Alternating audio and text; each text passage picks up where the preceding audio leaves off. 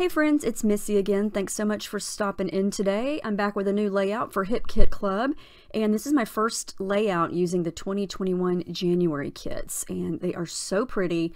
I'm going to start with these rolled flowers, and we get a whole pack of these, and there's a couple of different shapes and sizes, and there's also some leaves, and they're all plain white paper like this, and so they're perfect for painting, and that's what I'm going to do. I'm going to go ahead and coat them with a little bit of clear gesso because I want to blend a couple of colors together, and I want to make sure that I can do that without the colors just drying immediately as soon as they hit the paper. So I'm going to go ahead and treat these with the gesso, and then I'm going to start with the purple shimmers that we get in the color kit, and it's an Inklings called Precious Posy. And when you get these, they are kind of like a hardened cake of paint, and you have to soften it up with some water. So I squirted some water in there and then let it sit for a little bit and then stirred it up, and it was nice and thick. And I'm just making a mess here. These are so easy to paint. I'm not trying to get these perfect. I'm just adding some color, and then I'm going to go from there, because what I'm going to wind up doing is rolling these tighter to make really dimensional flower, so they're going to look different once they're painted. I'm going to mix in a little bit of the pink color that we got in last month's kit. That's the Naughty or Nice Inklings. It's also from Shimmers, and I'm going to just add in a little bit of that, mix it together, come back in with the purple. My water is off camera there, you can't really see it, but I am dipping my brush into the water a little bit too to help the color kind of blend around a little bit. These were actually really easy and fast to paint because I wasn't aiming for perfection. I just was trying to get a little bit of dark area, a little bit of light area. You know, this was kind of an experiment. I know there are tons of cut files out there that are the rolled flowers, and I think I may have used those once or twice in my life, but I don't know, for some reason I always feel like I don't know how to roll them the correct way, so I've kind of shied away from those. But I just decided to give it a go on these, and they're going to look different once you roll them into the flower. They would also look cool like this, just as is, as a design element on the background. That would be another option. You don't have to roll these. The blue color that I'm adding in there, we also get from the color kit this month. It's a Vibes called Snow Way Man, and it's also a Shimmers, and I thought it would be pretty just to dab in a little bit of that. So I'm going to let those dry, and then I'm going to play with the background here.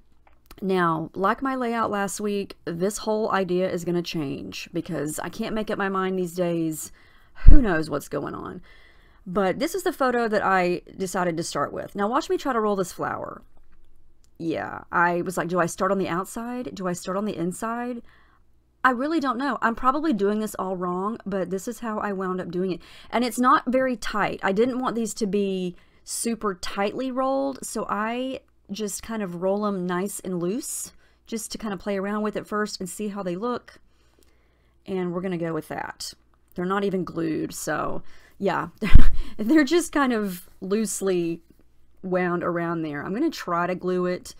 Yeah, we'll see how this works. But I went through all of the things in the kits. There's a ton of chipboard, die cuts, stickers, puffy stickers, clear stickers, you name it. And I thought that that pool photo would match really pretty with all of these colors, especially with the purple. So that's what I was going to try to use first. I'm using some textured white cardstock as my background, and that's in the cardstock kit. I am going to do some mixed media on the background, so I'm going to go ahead and coat it with clear gesso, and then try to build the design first, because I didn't know what was going to go where, and that's going to determine what I add to the background. So I was feeling rainbows, so I thought, let me just layer a bunch of rainbows around and see how this looks. I just, for the life of me, could not... You see how confusing this is? Yeah, this was confusing, because I was like, this isn't working. Why is this not working? I kept trying. I finally just got fed up and took a break. And yeah, I like it, but it just, I don't know, I wasn't loving it. Took a break, came back, I changed pictures. Yep, we're just going with a different vibe. So I went with the black and white picture. I don't know, I think it was the color in the photo. For some reason, the blue of the water was a different blue than in the rainbows, and it was bugging me. Like, it was just a totally different blue, and it didn't match as well as I thought it was going to. So I went with this black and white photo, and I'm going to put that photo kind of on the left side of the page, and then layer in the rainbows and the flowers and things like that and see how that works. And I wanted to do some purple first around the edge of the photo. So I traced it very lightly with the pencil, and then I'm going to go around the edges with this purple Precious Posy Inklings, and it is so shimmery. Once I have the background done, I'm going to hold it up in the light and you can see how shimmery it is. But I am adding some water to this using a brush just to kind of help it run and blend. And the gesso is also very helpful in that. It helps the color to move around without just drying and soaking right through the paper as soon as it hits it. When I add the water, tilt the paper around, you just get that really pretty watercolor effect, you know? And it's going to be basically just around the edges of the perimeter of the photo. For now, that's kind of what I'm aiming for. So above the photo, I'm going to kind of make a sky. So I'm going to blend the Snow Way Man vibes with an older Lindy's Gang spray that we got a long time ago called Mad Hatter Mint. And I want to create that sort of aqua blue color. Now let me show you something here. You see at the very top of the cardstock where it looks a lot darker? That is where I did not get gesso on the paper. Do you see the difference?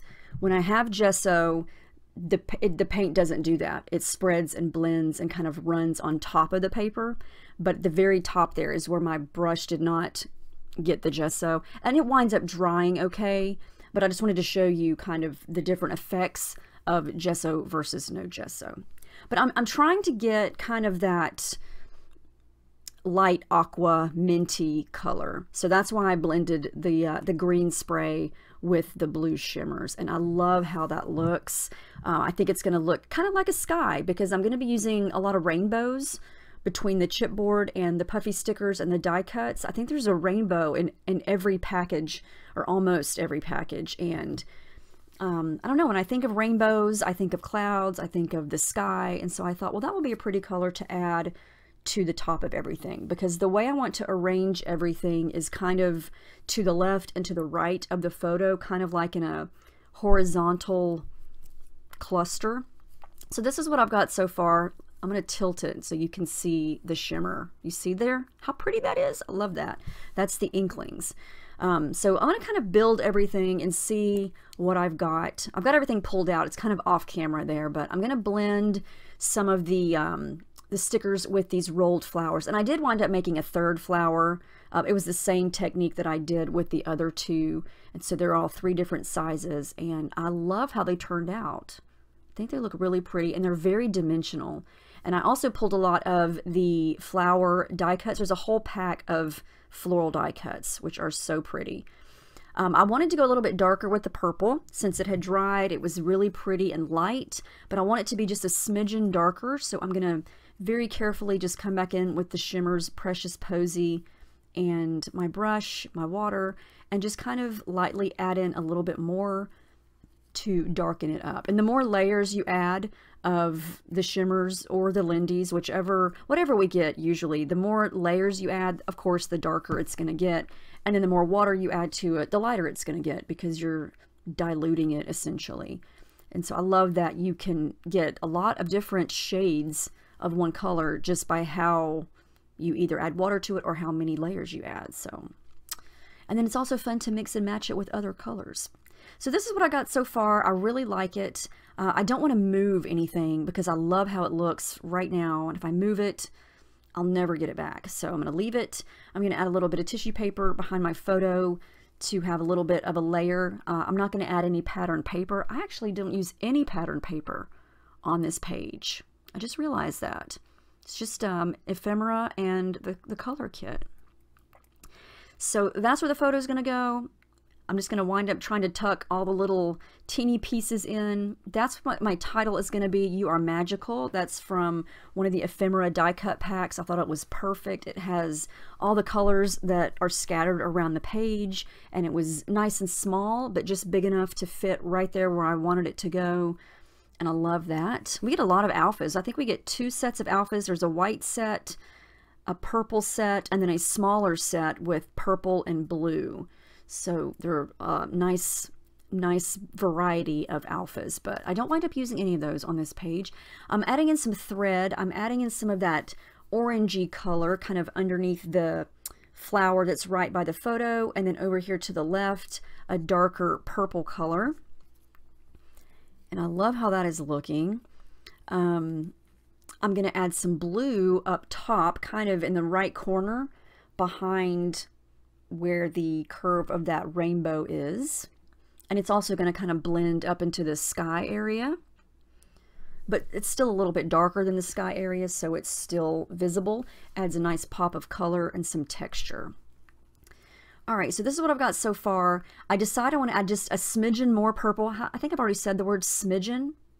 Smidgen. Is that a real word? I don't even know, but I say it a lot. A smidgen more purple, just to make it a little bit darker underneath where the title is going to go. And I want to do this with, again, without moving everything. So, yeah, very carefully doing that with the brush. I remember back in the day when I was afraid to use purple on a layout for whatever reason. It was just one of those hard colors to scrap with, but now I love it. So I was very pleasantly surprised and pleased to see it in the January kits. So pretty. All right, so we're going to start to glue things down. I'm going to pop a lot of these flowers up with some adhesive foam and kind of curl the edges of the petals up. That just instantly creates more dimension, and the foam is awesome for doing that. It just adds a little bit of a shadowing effect and makes things not so flat. And this layout is particularly dimensional because of those rolled flowers. And I didn't think that I was going to like those. I'm going to be honest. When I first saw those, I thought, oh my gosh, how am I going to use these? They kind of intimidated me. And I don't even know why, because they were so easy to color and they were so easy to roll up. Why do I make a big deal out of things like that? If something intimidates you, just give it a try, because chances are you'll probably wind up liking it. There's also a whole set of fringe strips that are gorgeous. They're all watercolored already. And I don't know what I'm going to do with those, but I'm going to try something because they're so pretty. And, you know, you don't even have to add anything to them because they are already beautifully colored. But I'm gluing everything down at this point because I love how this is looking. All right, so everything is situated. I'm coming back with the purple again. I thought I was done. Oh, I know what I'm going to do. I'm going to add splatters. Yep, I'm just going to water down the inklings a little bit so it's a little bit thinner and easier to splatter. And to get the bigger splatters, I don't know if you saw what I was doing there, but I just held the paintbrush up a little higher and then ran my fingers down from the top to the bottom of the bristles and just kind of squeezed. And so it squeezed all the color off the brush and made a nice big plop. I love doing that. All right, so I'm trying to think if I want to add any more embellishments. So I'm going to go through some of the chipboard pieces, and I like to peel off the sticky parts right away because I'm nowhere near ready to stick it down. So I want to be able to move it around first. So I just peel off the sticky part, and then that way it's kind of like a chipboard die cut. So I can try it out here, try it out there without it sticking. And I pulled off a couple of, picked out like 4 different things. I only wind up using a couple. I use that little tab that says today up above the photo. I don't wind up using that little so cute piece. Oh, these are the puffy stickers. Some of the puffy stickers. They're all little speech bubbles. I'm going to use that one there that says this makes me happy. And I just thought it looked good right there. I like that it's a circle. It's kind of the same shape of the rolled flowers. That little chipboard piece says love you. I'm going to use that. I tried a couple of things down here at the bottom, but everything was just too big or too bold. So I'm going to use this little tiny piece. It says party on which, you know, we were just having a little cuddle tickle session on the couch or in the chair. So yeah, anytime that happens, it's a party. So party on it is. So back to the sky part up at the top. When I have a sky like this, I love to add clouds. I've done this on many, many layouts, and I just like to take some scrap cardstock and hand cut out some little wonky crooked clouds, and I'm going to add those up to the top. I just think clouds are such a fun and easy and cute thing to add to a sky.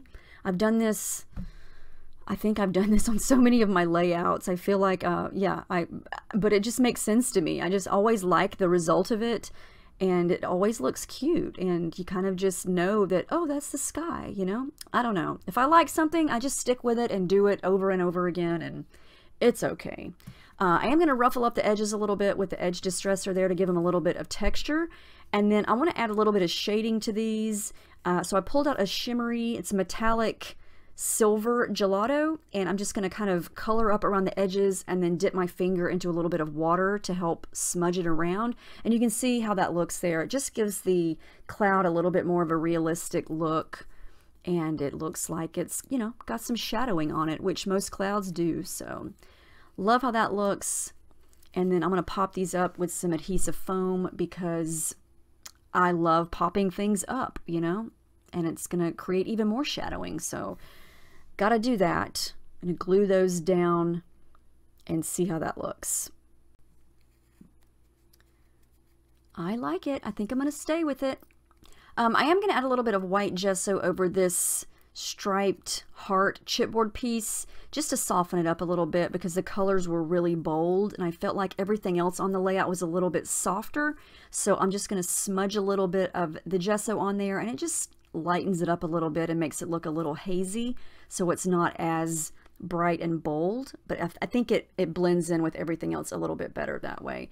And then I'm going to glue down all of those chipboard pieces that I peeled off the sticky parts earlier because I know that that's where they are going to go. And then, oh yeah, I decided that I wanted to add some splatters up in the sky, so I'm going to go back and blend the two colors that I used to make the sky, which was the Snow Wayman Vibes and the Mad Hatter Mint Lindy's. So I just pour a little bit of each one onto some plastic and then do the same thing that I did with the purple down below. Just use the brush to add some splatters around. And it looks a lot darker, of course, when it's wet, but when it dries and I dab some of it up, they're going to be more subtle splatters. Like that. You can kind of see them, but they're on the subtle side, which I love. And everything's still shimmery, which I also love. And look how dimensional this is. There you can really see a good look at those flowers. I love that. And yeah, when this goes into an album, they are going to get smushed down. That's just how things go. But right now, I'm enjoying how it's looking, really popping off the page. All right, we're almost getting done here. I'm going to add in a few of these chipboard phrase stickers. I love the phrases. They're so unique and so real life and awesome. The colors are beautiful. And I spent some time trying to figure out how I wanted to arrange these because I'm using three. I'm using an orange one, one of the red ones, and then the minty color one. And I couldn't figure out how to layer them down there. Do I want them straight? Do I want them off center? I wasn't sure because my journaling also needs to go down there. But then I pulled out this package of clear stickers, and they're all different stitches, like sewing machine stitches. And so when you add these to your page, it's going to look like you stitched on your layout. I love that. And I wanted to incorporate a little bit of this, so I just pick one and then use just a smidgen of it to add. I wind up changing that actually. It took way too long to decide how to do that, but you'll see here in a minute how I finally decide to do it. But I wound up using a purple scalloped one, and then I got those glued down, and then I'm going to add my journaling right underneath that, and that is it. I'm using a fine tip Sharpie in black to add the journaling, and then I add the date, and that's it. That's the final layout. I love how shiny and shimmery the rolled flowers are. They're so, so pretty. They wound up being my most favorite thing on this layout, and here I was afraid to use these. And they may not be rolled perfectly. They probably aren't. But you know what? That's okay, because I like how they look like this. You know, no right or wrong way to do it. There probably is a right way to do it. I probably did it wrong, but oh well, it's done now. So hopefully this will inspire you to do something with your January kits. Maybe it gave you some ideas to try. Yeah, let me know if you have any questions. This was a lot of fun to make. I really do like how it turned out. All kinds of close-ups here. You can see all the dimension. And I love the texture from the cardstock too. That's a lot of fun. So thank you guys so much for watching. I hope you have a great week, and I will see you next time.